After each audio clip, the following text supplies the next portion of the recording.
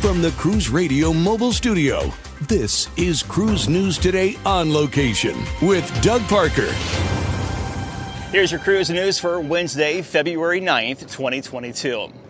For the first time since Norwegian's restart, the line will now allow unvaccinated kids under 5 to sail. However, the vaccine requirement remains in place for all guests 5 years and older.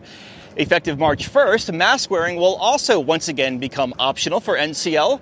And as previously announced, Norwegian will also begin requiring proof of a negative test taken at home within 2 days of the sailing out of a U.S. port starting on March 1st. They will no longer be testing at the pier. Prior to March, all guests will be given a COVID test at the terminal prior to boarding. More details can be found on the cruise line's website, ncl.com.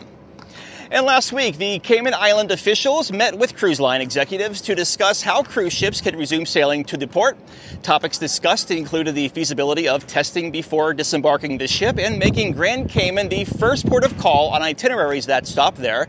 According to the territory's tourism minister, Grand Cayman is ready to welcome cruise ships again as soon as the protocols and arrangements can be worked out. Currently, the Cayman Islands has a ban on cruise ships through February 28th, 2022. And a big congratulations, Cunard Line has announced the name of its next ship, Queen Anne. The vessel will be Cunard's 249th ship in its history and the 4th in its current fleet, which includes the Queen Mary, Queen Victoria, and Queen Elizabeth. When Queen Anne debuts, it'll be the first time since 1999 that Cunard has 4 ships sailing consecutively. Queen Anne will be part of the Pinnacle class, which currently includes Holland America's Koningsdam, New Statendam, and Rotterdam. Bookings open this May, and the ship is scheduled to debut in early 2024.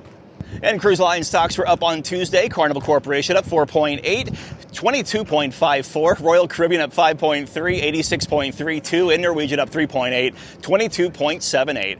Breaking news and up to the minute industry coverage at cruiseradio.net.